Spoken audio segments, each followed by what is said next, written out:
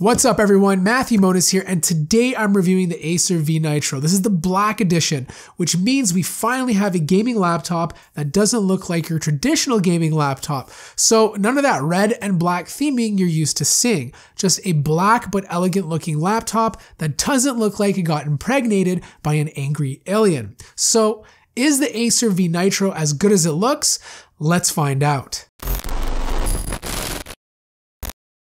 I totally dig the design of the Acer V Nitro. It's all black with the top lid covered in a soft plastic touch material that's made with nano imprint lithography. Basically, this is just fancy talk for this pattern that's been imprinted on the top. It feels nice, and if you scratch the surface, it makes a cool noise, similar to the binders I used to use way back in high school. It's a wide laptop, wider than Acer's Predator 15, but it's much thinner and only weighs 5.51 pounds. I'd say it's light enough to travel with, but too heavy to carry for long periods of time. Port selection is good with two USB 2.0 ports on the left, a couple of audio jacks, and an SD card slot. The right has a power connector, gigabit Ethernet jack, HDMI port, two USB 3.0 ports with one being able to provide power when off, and a USB Type-C Thunderbolt 3 port.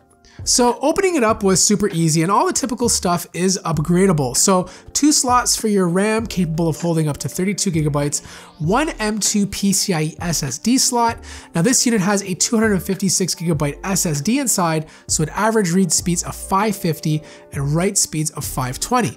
But you can swap it out for a faster NVMe SSD if you want. There's a 2.5-inch, 1TB, 5400 RPM hard drive, and an average read speeds of 130 and write speeds of 120. Now, there's not too many models to choose from. You either get the 15-inch version or opt for the bigger 17-inch version with Tobii eye tracking. My unit has the following specs, and the only difference between mine and the others available are the hard drive configurations. This unit retails for $1,300, but pricing starts at $1,250 if you get it with one less storage drive. The display is 15.6 inches, Full HD and matte, but I think my unit has a defect. Every time I move the screen to certain positions, the display shuts off until I move it again. Besides that, the colors are pretty good. It's not 100% color accurate, but good enough to get by for video editing. Contrast is good too, with colors looking nice and vibrant, which was great for games and watching movies. Now, the only other complaint I have is there's a bit too much screen flex.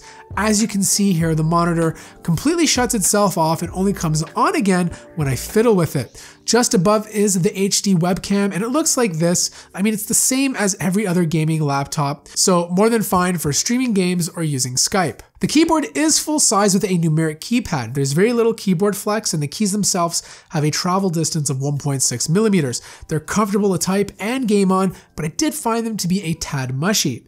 There's one level of backlighting, it's red, but it's not overbearing like on other gaming laptops. Now, just below is a precision touchpad, and it's surrounded by a metal deck. The touchpad itself is plastic, it's fine. It's not the best, but it's not terrible either. But I do love the fact they included a fingerprint scanner that can be used with Windows Hello. I think every single laptop should have one. It's just so much easier to log into your computer using your finger than it is typing in a password. Sound is tuned by Dolby Audio with two speakers placed below the laptop. You can change the way it sounds under the Dolby app, but I found the music and game settings to sound the best. Overall, the sound quality is good. It gets loud with decent highs, good mids, and there's even some bass. Now, let's talk about performance, and this is where things started to fall south for the V Nitro. Not because it couldn't handle playing games, it did that quite well. Gaming at 1080p with settings set to high is the sweet spot for this laptop. But the problem I had was with overheating, and I mean really bad overheating. I fired up Overwatch, a very well optimized and not so demanding game, and the computer got so hot that I couldn't even touch the keyboard. It reached temperatures of 55 degrees Celsius, sometimes hitting 58. That's 133 degrees Fahrenheit, making this one of the hottest computers I've tested this year.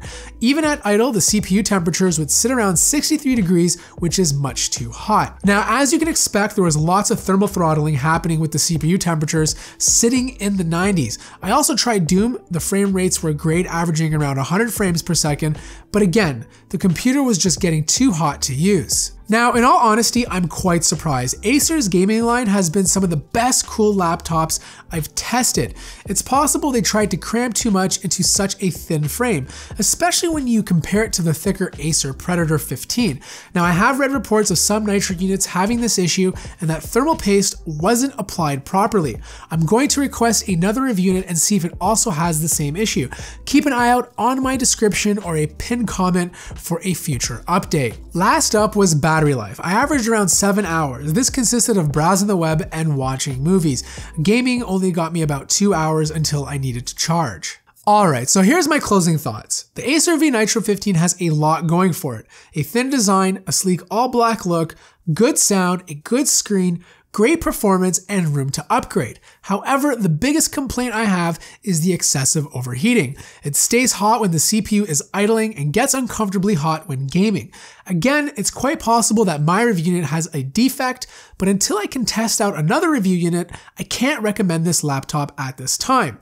It's too bad because it has everything going for it. So that wraps up my review of the Acer V Nitro 15. If you have this laptop already, let me know if you have the same issue with overheating in the comments below. Also, make sure to stay subscribed so you can see that future update regarding this laptop. Thanks again for watching this video. If you enjoyed it, feel free to hit that like button, and I will see everybody in the next video.